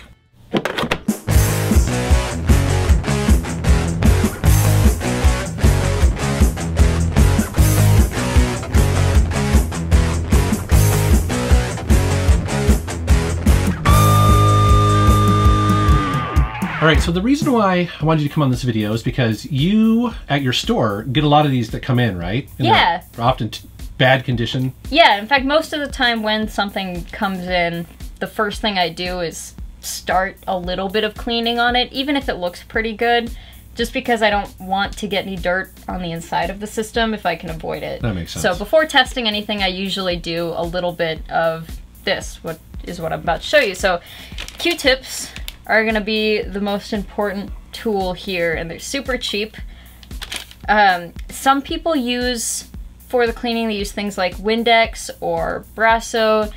The safest option is isopropyl alcohol, and as close to 100% as you can get, because it can be cut with other things. Usually it's just water, but even still, water's not good on metal. Right. So you want to get as close to 100% as possible, at least above 90%. So all you're going to do is just dip the Q-tip in the isopropyl alcohol. You want to get it pretty wet. You don't want it like soaking and dripping off the Q-tip, but you want it to be wet enough to actually have the alcohol on it. And then all you're gonna do is scrub the pins till you can kind of hear the scrubbing against it. So you can already see stuff is coming off of these. Yeah. And then you just want to make sure you use the dry side, make sure there's no liquid left on it. So doing that a couple times almost always will work for you. That's gonna fix 95% of the games that don't work. That makes sense. And then also too, I want to mention that while Q-tips work, and I use those for years, I do want to mention a product here that I use. They're the 1-Up cards. And basically it's kind of the same thing, except for it's just kind of optimized for cartridges and really fast to use. So you don't need 8 of them. You don't need 8 of them. Yeah, and it's cool too because it's fairly sturdy. It works with Atari, Nintendo, Super Nintendo, Genesis. And you just squirt the alcohol on one side, scrub it, flip it around, the other side, it's perfect. So. And does the dirt kind of start to build up on there? How many cartridges do you think you can get out of one of these? I've cleaned a bunch, but it all depends on how dirty they are, obviously, because it is going to accumulate on that piece right there. So I've cleaned a bunch with mine, but he does sell replacement packs, and I found that they last a long time. So it's a product that I really like, so definitely check it out. Cool. I also like to open them up. If they have any more issues, you can sort of get at the board itself that way and look for any, you know, dings or breaks in the metal where metal's supposed to be touching metal but it's not anymore, and then just more general cleaning. A lot of that kind of stuff most of the time just comes down to it being old and sitting out somewhere and getting some dirt on it. So if your game still isn't working, there are other ways. It doesn't mean it's gone forever, but they start to get a little bit more complicated and involve like heat guns and soldering. Oftentimes the batteries are dry on cartridges. It's not a particularly difficult thing to do, but you do have to have a soldering iron. So it's a little beyond the scope of basics, beyond me. I think. I don't have a soldering iron. I would bring it to you. Yeah, but there are tons of game stores and local people, even just on like Craigslist or whatever, who are able to perform those sort of services. And I know John Riggs has a thing on his channel where he resurrects cartridges from the dead much better than I can. So go John. There are other ways. So once you've gotten the cartridge working, now you can start to worry about how pretty it looks. So one of the things you're gonna run into is Sharpie on your cartridges. I know, somebody's name written on it. Yep, which is really annoying that, you know, Mike or whoever, Tony, they've all decided to just put their name on this cartridge and now it's here forever. But you can get rid of it, and there's a couple different ways. The kind of least invasive way I always do is to run over it with dry erase marker, leave it on for a little bit, and then wipe it off. Dry erase marker, of course, is in no way permanent, but it kind of loosens the pigment in the Sharpie and allows it to come off. It's not going to work perfectly right away. You might have to do it a couple times, but it does work pretty easily, and most people have a dry erase marker laying around somewhere. The other thing I like to do is, if it's not on an important part of the cartridge, like if it's not super close to the label, I'll take the cartridge completely apart, and I will go take that part of the cartridge that just the plastic that the Sharpie is on, and I'll take it to the sink and scrub it with a sponge and soap and water, and that can work pretty well too. And then finally alcohol. Again, alcohol tends to just kind of... It makes everything better. Alcohol fixes everything. You heard it here.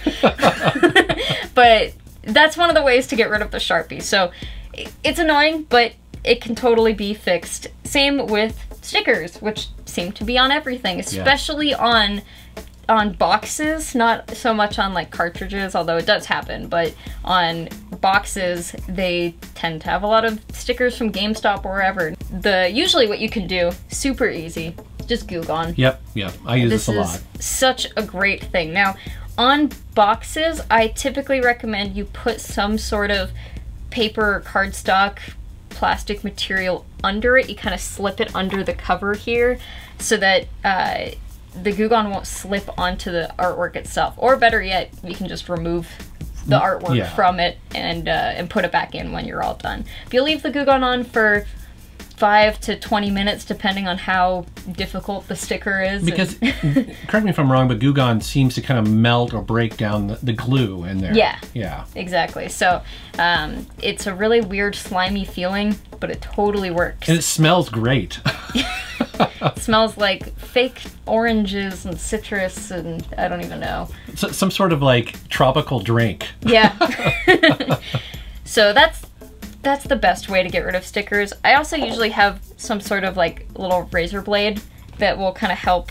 I need to get one. I'm always using my fingernail and I don't have fingernails. Yeah, yeah, I don't either. So it's tough. And you want to get one that's like pretty sharp, and you want to make sure that you are pretty accurate with it, not like stabbing your game, because you can totally put a rip in the plastic there. I also think that you're highlighting something here, and that's patience. Is that a lot of this stuff really just takes patience. You have to kind of take your time, little small moves, you know? Especially if there's a sticker on the label.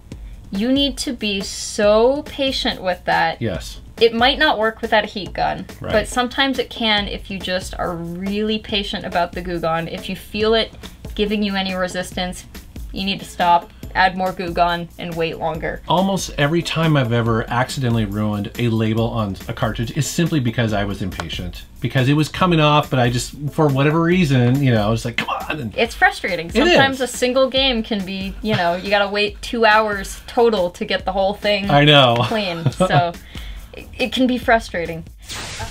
All right, so we talked about cartridges, but I'm kind of curious, what do you do when someone brings in a disc-based game and there's some problems? So there's a couple different things that can go wrong with a disc, and you've probably encountered all of them at this point. The worst one, or one of the worst ones, is the circle scratch that happens around the rings of the disc. So the Xbox 360. Yeah, it happens a lot on 360 games because for that original model, if you moved the Xbox while it was on and had a disc in there, it would just, it would just scratch a big old circle in your disc, and it will never work again. Ouch. So the extremely frustrating thing about that is no one's really found a great way to restore those yet. There tends to just not really be a fix for it. I never advocate for throwing things away.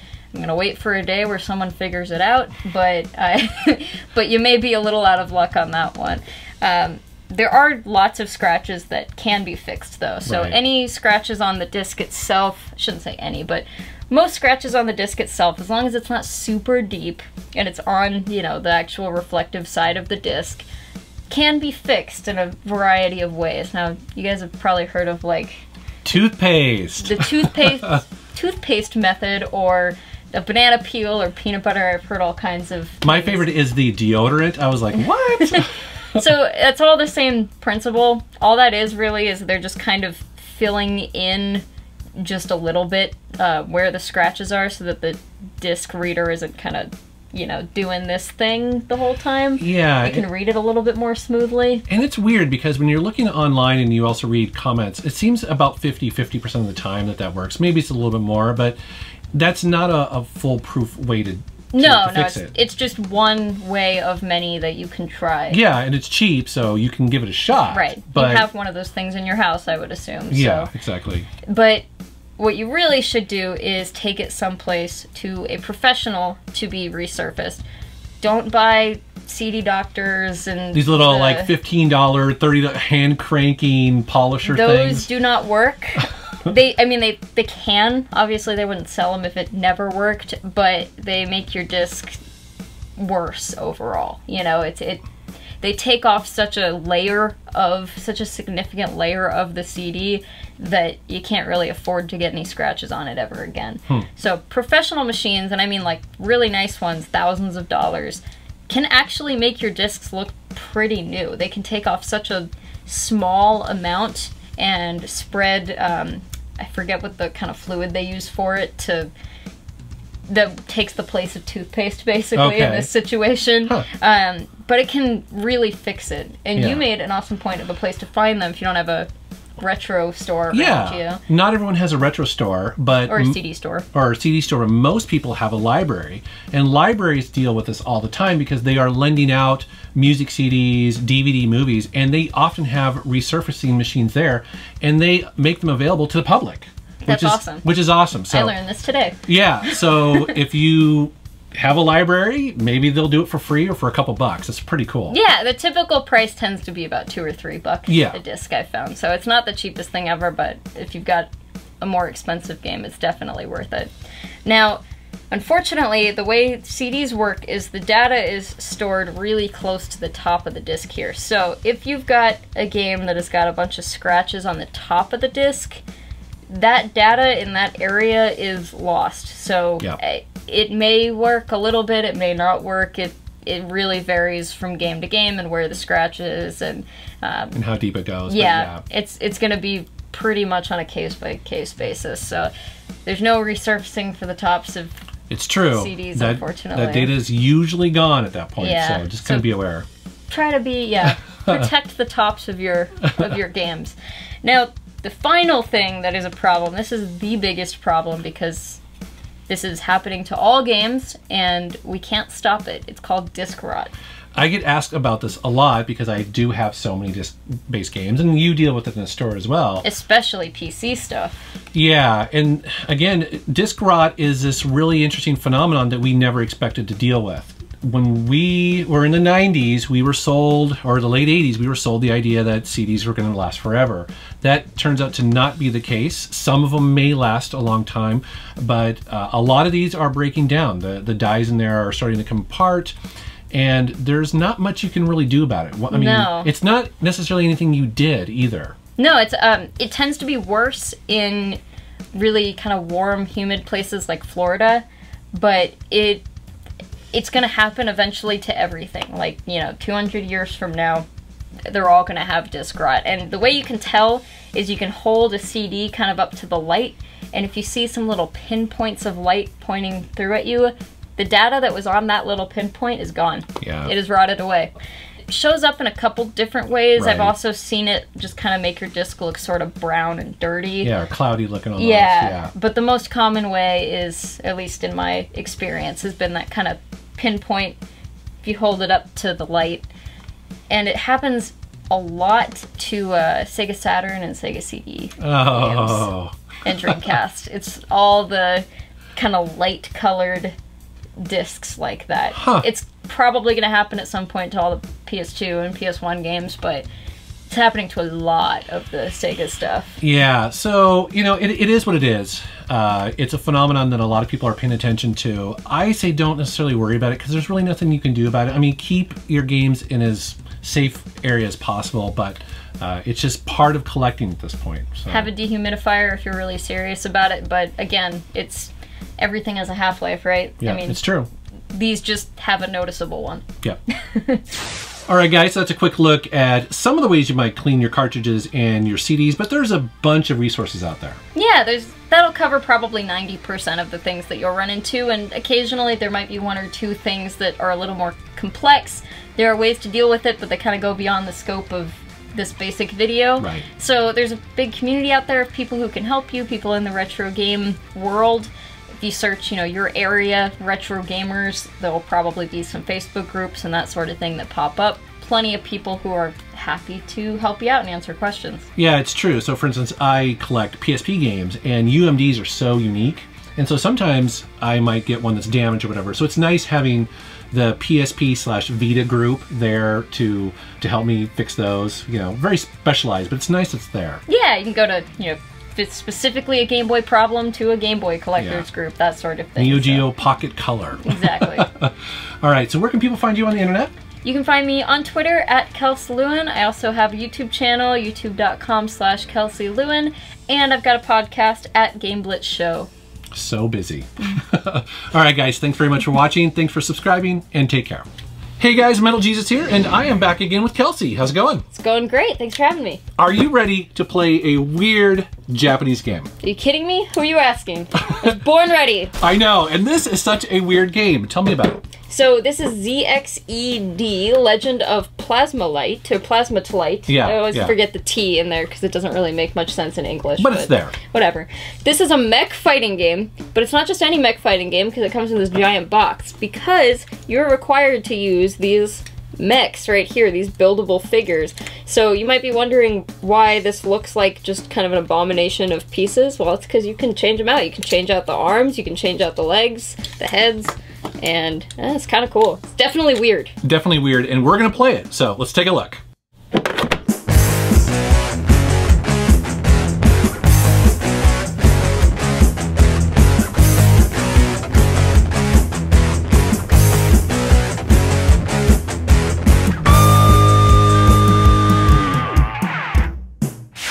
All right, guys. Well, we thought that probably a Let's Play of this would be the best way to do it, don't you think? I think so. It's just kind of a weird game. I've got the whole manual here. We have our mechs already pre-built here, although they do come the same way, you know, kind of those old models. It completely. When I used to build models as a kid, I was like, ooh, it looks just like that. Yeah, exactly like it. There's even painting instructions too, and building instructions. It's really neat. It is. This is pretty cool. So, all right, should we get started here? Yeah, let's play. Now, first of all, kick your butt. I don't know if I was clear in the intro, but this is a this is on a Japanese PS1. So it's an import. It never came out in North America. I don't think so. No, it never came out. I mean, this is something only Japan could do. Really, it's model building and. Although to be fair, I mean, it wouldn't have been cool if the what was the toys that came out, the toy game? Oh my god, it would totally like Skylanders or. Thank you. Okay. That was embarrassing. Okay. I don't know what it says. Push start to exit. Oh, you know what this is? What? This is the warning where you have to plug them in. Oh, so we don't have them plugged in yet? I thought we did. Maybe we gotta unplug them and replug. There we go, data check. There we go. Yeah, so one really weird or cool thing about this game is that you can't really emulate it because you have to have this, because this has a custom made, what would you call this, memory card adapter thing in the front of it. Yeah, I mean it requires the use of these things. So here's mine up here, and it's built exactly the way this model is, but you'll see in a bit we can actually change out parts. Okay. Don't forget, you're gonna need to use circle to go through this because this is a Japanese one, so it's circle and square. Thank you. Although, even though that's in English right there, but you know. Yeah. They kind of pick and choose, don't they, a little bit? Yeah, so you can change like the colors on these things, the color schemes, and this is in the manual too, kind of like the different color schemes. Yeah, exactly. Right. It's what they would expect you to paint it as. So I'm gonna go with all one color scheme. This oops. Did you use pink? Yeah, the pink and the. Do you like pink? Yeah, I like pink. Okay. Do some colors here. But yeah, you can totally just like change it around. Well, I think the way they designed this was that you and your buddies would go out and get these. And actually, so these are stickers or emblems. The guy who I borrowed this from actually has all the stickers, and so he just didn't include it in the box. But yeah, it comes with a bunch of stickers too. What is my code name? Oh, I always pick Rockstar names. Okay, I think I'm gonna be Butt. Oops, that's Bus. All right, sticking with it. That's Bus. All right. Okay, then I can choose my pilot with all these great like '90s anime. And it has little mini pilots. Yeah, that you can paint. It's like little miniatures. I know. There's some trading cards in here too with the pilots. I know. It's so complete for something that never went anywhere. I know. I'm gonna be this lady. She's cool. All right, she's gonna be Butt. I'm gonna spell it right this time. Butt? Okay. I don't think of Barbie. She's gonna be Butt piloting Bus. Okay. And we're good now. This is Sure. Yeah. Cool. So the first part of this game, I guess, is kind of slow because you're just building your thing. Okay. Next. No. By the way, we have played this. It's just been a while. Yeah. Oh. Okay. How do I go next? There you go. Oh, there we go. Okay. Okay. Data check. Man. This is me. It's thinking. Oh, he doesn't have pants on. Uh-oh. Where's pants? Yeah, so and his arm. See the pants are actually... You'll see it snap on. There we go. And he's got both arms. Okay, cool. Okay. Okay, cool. Gun level 1. Sure, sounds great.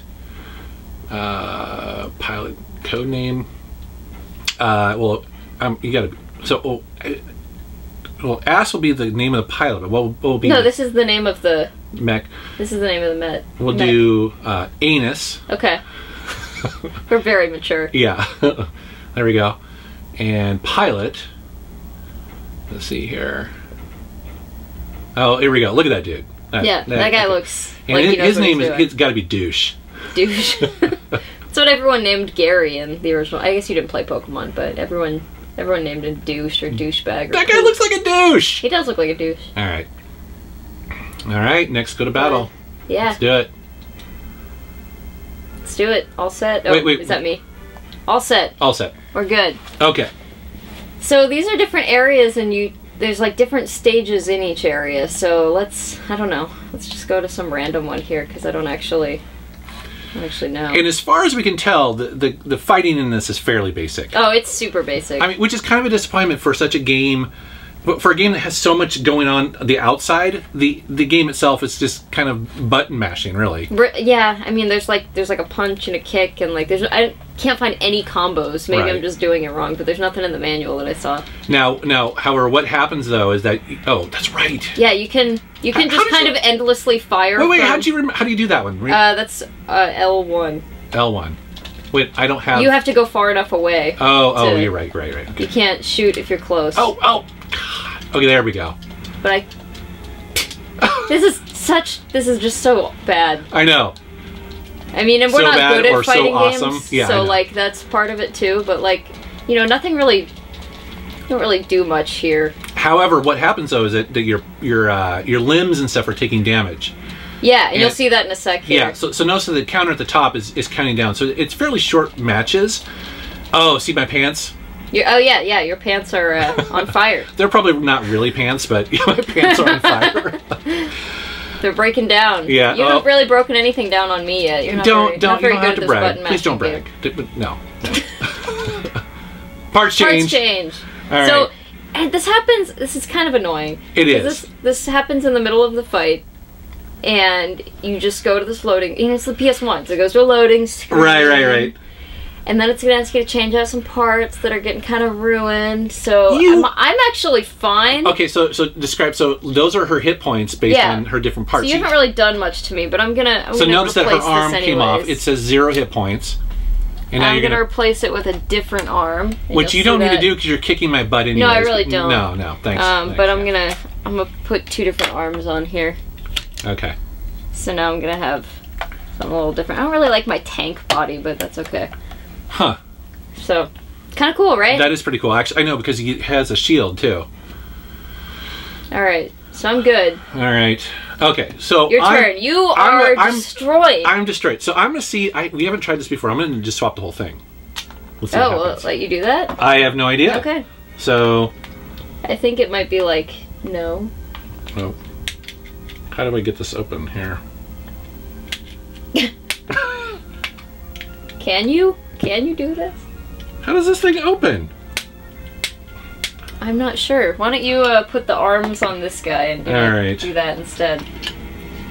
Now the other thing we learned last time we played this game, we won't show you just because it's kind of annoying, but if you make like a save, like I saved my whole profile loadout, if you then try to load it, but you don't have the mech built exactly the way you had saved it last time, it won't let you. That's right. It'll be like, remember that. Hey, build it right, you That's idiot. Right. Oh, so what is it saying there?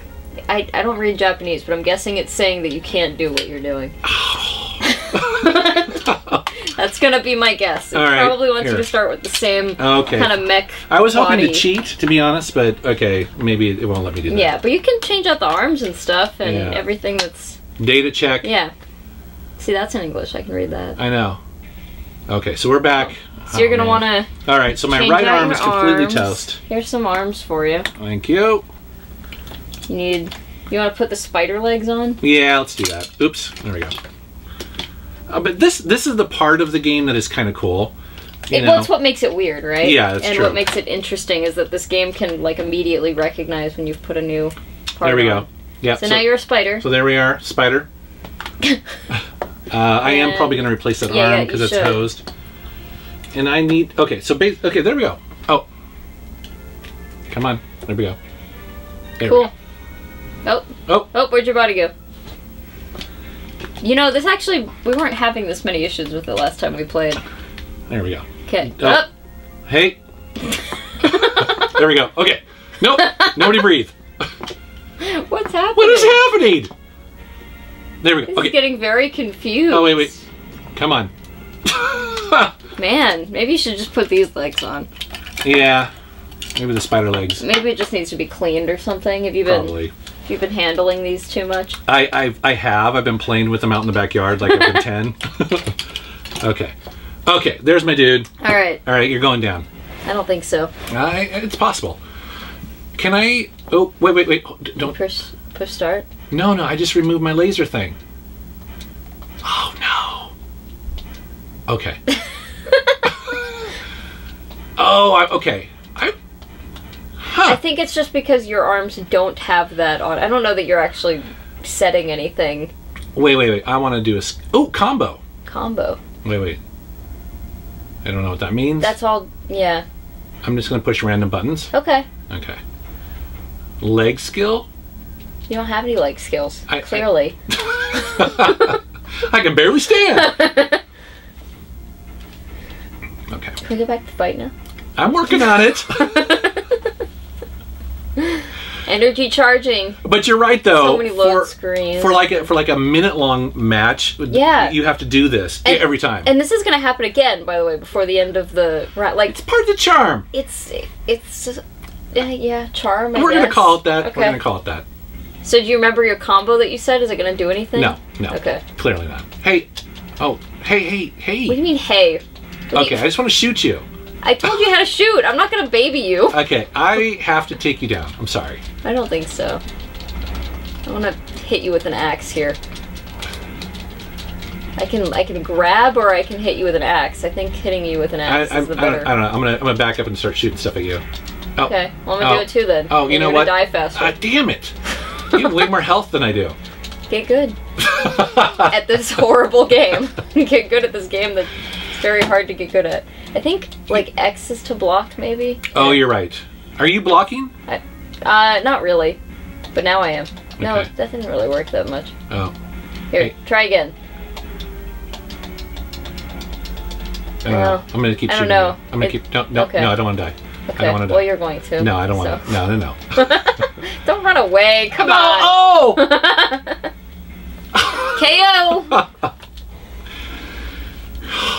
I really wish there were just more parts. Like, it's only 4 mechs. And yes. like, my guess is that was probably the idea is, like, this was going to get so big and so popular that it can be, like, a whole line of stuff later. And to be fair, like, I mean, I don't know if the game gets more complex or not, because who knows, maybe it becomes a full-fledged fighting game, but it's pretty basic right now. So I think it could have been cool. Yeah. You know? There might be combos we just can't figure out.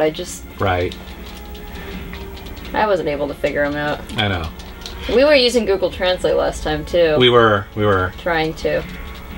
Oh, man. We're too close. I'm just hopping around you like a bunny. Yeah, I know. It's working pretty well for you, though. Thank you. Trying to stay alive this time. I don't like this position. Can I change the camera? No. What is this? This is horrible. No, I'm sorry. We don't have the technology. I think you're doing stuff this time. You're getting better at this. I can't just whack you with my axe over and over again. You know, parts change time. All right, we'll do one more of these. Now, can we reuse parts? Yeah. Okay. Totally can. Okay. I'm gonna see if the spider thing works for me. Yeah, try that. Oops. Oh, okay. I gotta wait for you. Yeah, this one just doesn't sit in very well. I see. It has a thing on the bottom that if you push up, I don't know what. Oh. Yeah. My fingers aren't skinny enough for that. Okay. Is it gonna stay? Maybe. If I set it down. Oh, gently. see, it's working better for you. Okay. You just lost your right arm. Well, I'm gonna lose them both. Okay. Let's put on. Do you want the greenies? Let's get one of the green arms. Okay. And then, but like, at this point I have to start taking things from you, or I have to just put Can you put the feet? No, I can't put the feet Try on it. there. I'll try it. What if it works? It's just gonna be, no, it doesn't even fit. Oh wait, it does. Wait, what happened there? I don't know. What does it think I put on? Oh, maybe Greenie's arms. I think that's what the, oh, interesting. Yeah. Is that? What that is? Yeah, it thinks it's this arm. Huh. So there must be like a digital signature in... Yeah. Okay, so it's just... I like show it. everyone yeah. like what your mech looks like. This is the abomination I'm going with right now. This is new information. So I guess you can put legs on every arm. Okay. Oh, all right. Man, that's great. Okay, cool. I'm going with that. Yeah. Yeah. we need higher laser levels. Dude, look at God. All right. You are messed up. I know. Dude. You should put the tank on the side. I think it just fall over. Okay. Okay. There we go. More legs. All right. Are these? Oh, these are. I think you're gonna have to use the tank body though. Yeah, because my lower half's Unless dead. you're gonna make me take off my sweet side legs here. Looks great. It does. And it's the spider on the bottom, so he's got like... He's got all sorts like of weird 7 going on, legs man. now. That's disturbing. I wish I could put other stuff. See, this is where I think maybe the game gets a little more complex. Probably. We just don't know how to do it. I don't know how to do it, yeah. I don't know. Skill. I want more skill. Can't help you there. Clearly, I need more skill in my life. See, it's saying something there. Okay, so just press square 3 times next time and see if that does anything. Huh, alright. I don't think it will, but... Probably not. I don't... Like, it's saying the same thing over and over again, so I don't know that it's actually, like, doing anything. Hmm. Who knows? Who knows? But it's definitely... I don't know anything about this game. It's a weird fighting game. It's super weird. I just love that, yeah, it only recognizes that, hey, this is a green guy part. It doesn't necessarily care that, Oh, okay, I can fly in this. I'm just hitting you with a club. I know. I'm gonna try pushing all sorts of weird stuff. Okay, do square 3 times. I want to see if that does anything. Did that... I don't know, I can't tell. Wait, here, let me back anything? up. Oops, I'm sorry. Stop. Alright, 3 times. He's doing like a little bit of a charge there. Yeah, is that... Do I do that too? Hold Probably on. not. Yeah, I think you are doing something a little different, maybe. It's hard to say. This game doesn't really look nice enough for me to tell. But, I mean, the concept behind this is just so cool. Yeah, it is really cool. Oops. You mean oops? Well, oops, you shot me? Yeah. Thank you, I guess. You're doing a lot better this time. Thank you. That's because I was, like, embarrassed the first time. Like, you destroyed me. Out of range. Did it get darker? Oh. Parts change time. Already? Yeah, I can't tell if it's, Let's just keep going. Yeah, let's just do it. Yeah. Sudden death. Yeah. We're both really messed up now. It's dark, isn't it? It is. What happened? Like I don't know. Or we're losing power? Or it's just like turning into nighttime in the game. I don't know if they like try to track that or not. Oh, you know what? I'm dying here. Yeah, you are. Yeah. Ooh. This. Oh. Hey. Ooh, I hopped. Oh. And you're dead. All right, good game. Good game. All right, guys. Well, that is ZXD-E, Legend of Plasmatolite? You have to do the T. Plasmatolite. Plasmatolite. Plasmatolite. That would be how you would say it in Japanese. That sounds very official. Yeah. It sounds a little better when you don't have to do the tl. It's not a sound here. Very true. All right. Well, where can people find you on the web? Oh, you can find me on Twitter at Kelsey Lewin, on my YouTube channel at youtube.com/Kelsey Lewin. I have a podcast, Game Blitz Show, which is on YouTube and Libsyn and iTunes and all that fun stuff. Yes. And I just started a Twitch stream as well, twitch.tv/tentacles. We could have been doing this live. We could have been doing this live. I don't know how fun this... Like, I'm already bored. Yeah, I know. But we need more this mechs. is awesome. This is awesome, I know. That's really all this game needs to be, like, significantly more interesting. I mean, the first time we played this, we actually did play for a good 20 or 30 minutes. It's just after that, it's like... You know what would be awesome, though, is a racing game. So basically like cars with different tires, scoops, all that stuff. That would be cool. That would be really cool. I mean, you do that in the games themselves, but with like a buildable one. Can you imagine who would that be for? Need for Speed. But no. What consumer is that for, though? Me! Okay. Just you? I'd be buying those little... I would be buying like Ferraris, Lamborghinis. Yeah, I would do it. Okay. Yeah, more than Max, to be honest. Yeah, they're cool though. They are cool. All right, guys, thanks so much for watching. Thank you for subscribing, and take care. I want to give a huge shout out to Amaru, who is one of my Patreons, who contacted me through the website and said, dude, I've got this really weird Japanese fighting game, and I think you need to play it. And he was absolutely right. So he let me borrow it and shoot a video on this, because as you can imagine, it's fairly uncommon, and neither Kelsey or I had ever seen the entire package all together like this. So it was a great opportunity to do a really weird Let's Play, and I Really appreciate it. All right, guys, thanks for watching.